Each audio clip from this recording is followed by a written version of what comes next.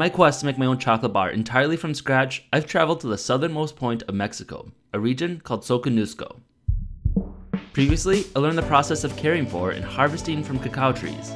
After harvesting, I got to try some of the raw cacao straight from the tree and discovered that it had more of a surprisingly sweet, fruity taste than the chocolate flavor I was expecting.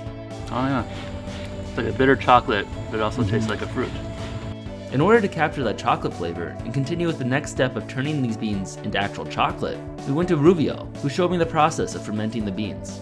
Once removed from the pod, the raw beans are placed into a container.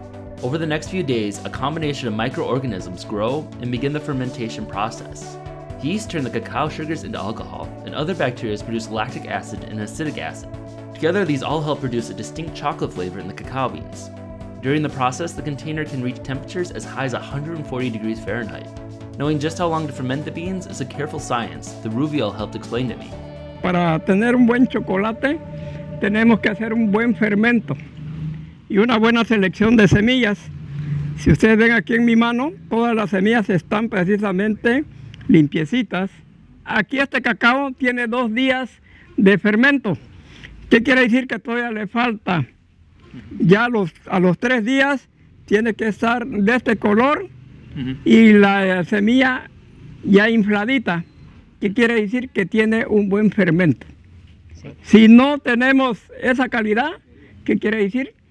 Que el proceso del fermento ha sido mal. Entonces, hacemos un buen fermento. El aroma es importante que salga como alcohol, que ese alcohol se imprima al grano para que salga el aroma en el chocolate.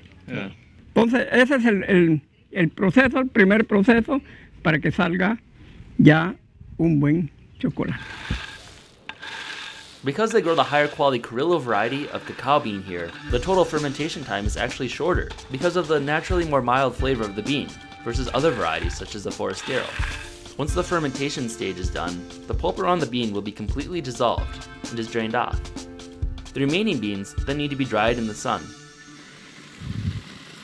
Después de los 4 días de fermentos, agarramos precisamente el cacao que está ya listo, que está hidratado, y lo aventamos a la cancha a secarse.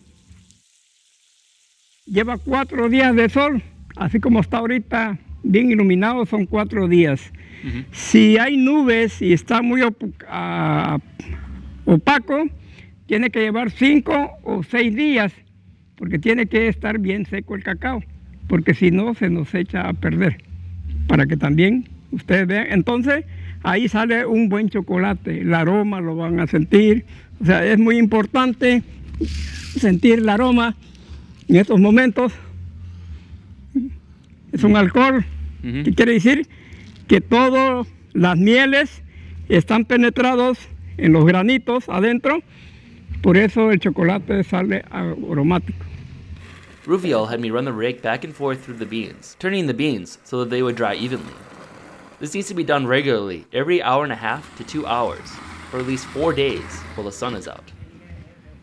My feet are too big, they don't fit between the paths. Aquí vamos a hacer la prueba de corte para ver precisamente la almendra, cómo está fermentadita, salga precisamente bien fermentada y bien seca, precisamente ya lista para envasarlo, para mandarlo precisamente al consumidor. There's still one more step we need to do to capture that chocolate flavor. Roast them.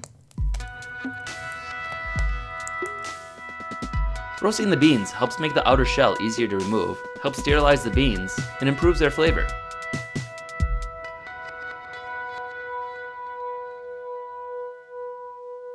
So after 30 minutes of roasting, the beans are now done. You can tell they're done because the outer shell will just fall off, and that means it's good to go. We then spent the next 15 minutes peeling the shells from the beans in order to make a few candy bars.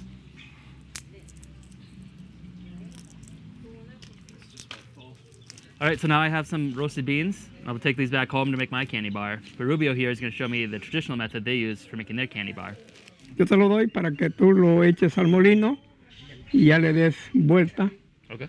para que salga ya, ya con el grano que tiene aquí el compañero.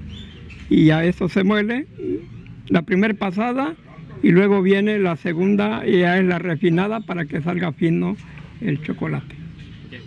The mixture contained 3 ingredients: sugar from local sugarcane, cinnamon, picked near the cacao trees, and our freshly roasted and peeled cacao.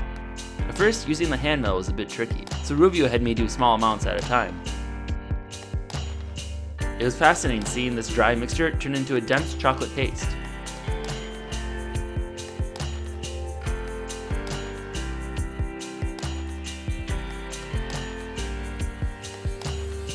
After 3 passes, we molded it into bars.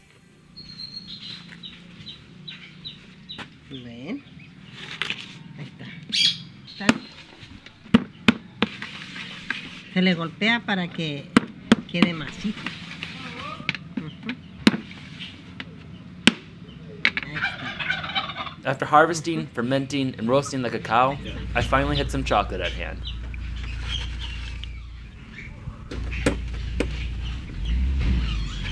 Thanks to Rubio and Juan Juanita, I now have my first look at the process of making chocolate. All right, so I've made a Mexican style candy bar. It'll dry overnight, turn into one of these, and let's try a little bit of the scraps. That was really good. Very rich. It's got a bit of an extra texture to it. Definitely taste the cinnamon.